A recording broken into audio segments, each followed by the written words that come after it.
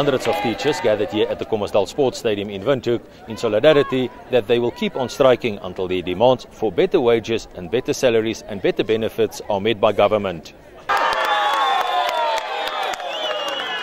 The latest situation currently is that the government is still undermined that they don't want to talk to the teachers.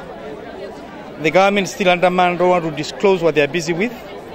They have now closely and confirmed that they have rallied with those that they are claiming to negotiate with, of which those negotiators don't have the mandate anymore of the workers, and as a result of that, the teachers have, as we have put already the Labour Act aside, we have also put the court ruling aside, that we are determined to continue with the strike until our demands are met. Despite the court order last week Friday that the teachers must return to their classes on Monday morning, the 4th of November, they are said they will not, and they will keep on camping until their demands are met.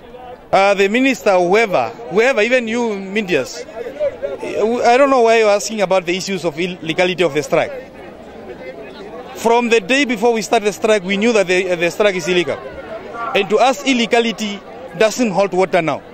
Because this is an issue that deals with our stomach. And if you want to bring legality while I'm starving, then you are playing. So whoever talk about the illegality of the strike is the person who just underestimating our intelligence. And we cannot allow it to be underestimated to that extent. So we are very committed to us.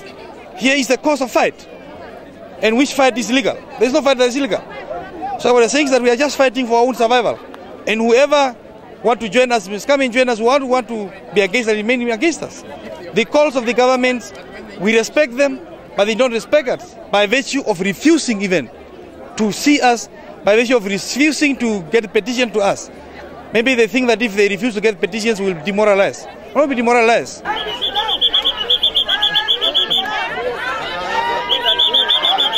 Although the group is peaceful, they were not happy when the NBC arrived at the scene and said that the NBC is biased with their reporting. Let them choose what.